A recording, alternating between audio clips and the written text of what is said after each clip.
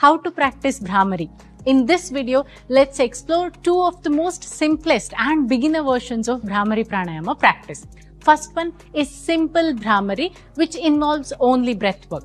To practice this, sit in a comfortable position and take a deep breath in, and at the end of inhalation, start producing humming sound like this.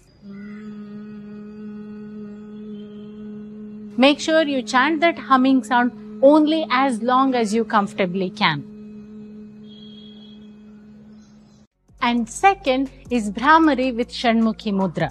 Adopt the simplest version of Shanmukhi Mudra by closing your ears with your thumbs and placing the rest of the fingers on your eyes. And then start practicing the simple Bhramari.